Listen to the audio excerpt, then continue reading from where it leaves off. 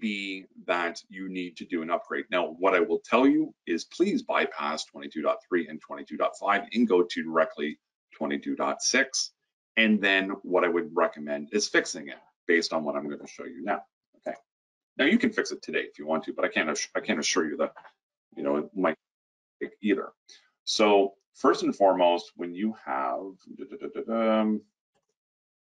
let's go into, we don't want to start here. So if I was to go into a workstation, and I'll use this as P20, you can see that there's only one disk C because there's only one drive.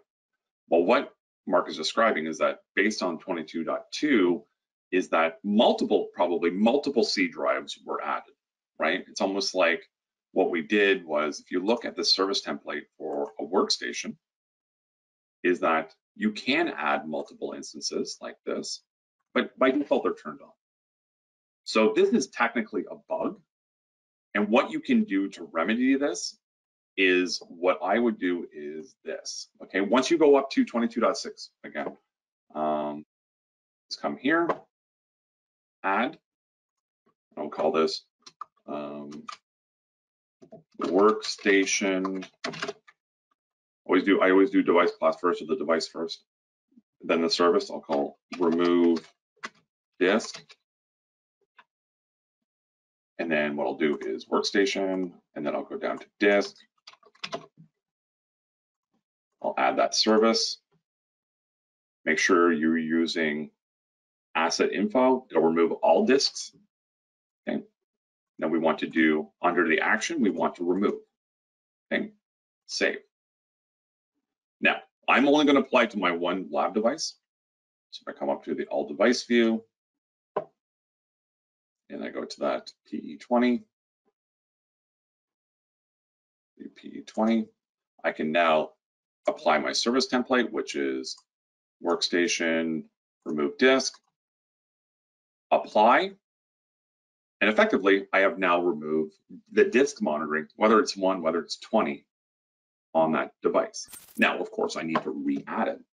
So what I'm going to do is come back and go to PE20, select that, apply service template, and either one, I'm going to reapply my clone or whatever, wherever my typical workstation disk monitoring is, or what I'll do is create another one called add, and we'll call it workstation, I'm going to spell it right, workstation, add disk. Okay. Now the difference being is that we're not going to choose remove, disk, add. Now, typically I only monitor C, so I don't use asset info. So C:, I do hard code it on workstations and laptops because I don't usually care about the other drives. The only time I care about other drives is if they're paying me to care. Okay, so typically you're only caring about the operating system. That's a C drive. And then I'll choose workstations. Oh, I gotta redo it. One sec. Add, uncheck, C:,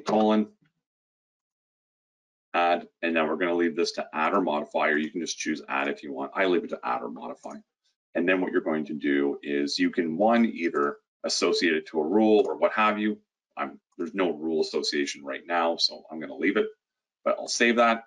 And just to re-add it, all device, PE20, select, apply service template, and we'll call this workstation, add disk.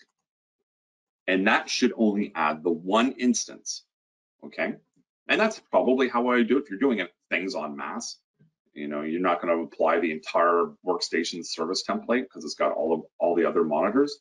Be specific with it, remove only disk, and then only add in disk. And then once it's done, let me show you. Service templates is that, again, it should be, you know, listed under the workstation down here. Remove disk, right? And if I go ahead and delete this, it's going to say, hey, it's already been applied by this. I can't get rid of it. Okay, so you would have to remove association. It's not in a rule. Save. Monitoring is sticky. So a service template is really just a vehicle to apply monitoring. once it's on the device, it's on the device. It doesn't get removed, because holistically, what should happen is that it's also still assigned to your default template. So, and if I go again to remove disk, I did it for that one. Where's add disk? Let me go back. Workstation, add disk, same thing. Association, remove that association. Okay, doesn't remove the drive, it removes the associated template from it. And then we can come down and effectively go ahead and clean it up. Now, people ask me, well, do I have to clean it up? Hell no, you may want to use it again. So it's just what I do. I'm kind of finicky when it comes to service templates and monitoring and everything else, but that's how I would do it.